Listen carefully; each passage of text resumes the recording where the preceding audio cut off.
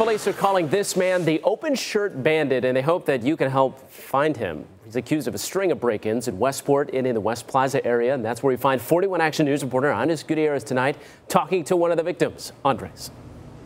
Mike, we're behind the Bang Salon on 47th and Holly. This is a bizarre case where the thief not only busted the door, he cut the power, but not before these cameras caught him red-handed. Take a look. This is the man Kansas City police are looking to speak with, wanted in a string of salon break-ins last week.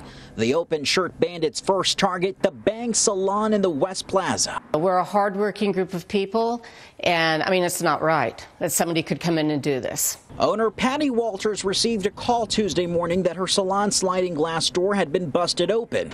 When she showed up, Walters learned the thief had cleared out shelves of high-end hair care products, bottles of hair color, and much more. They took each individual stylist, a hair dryer, flat iron, curling iron, scissors, combs, brushes. She estimates the items stolen are worth at least $15,000. Police say on the same day he also targeted the Hudson and Hawk barbershop and Statement's hair salon along Westport Road.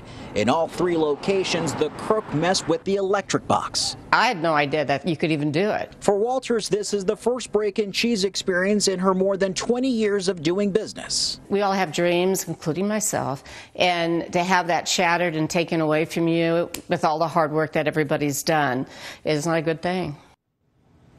Now, if you need to get another good look at the open shirt bandit, we have his pictures up on our website as well as on social media. If you recognize him, go ahead and call police or the Crime Stoppers hotline. That number, 816-474-TIPS. Reporting live in the West Plaza neighborhood of Kansas City, Andres Gutierrez, 41 Action News.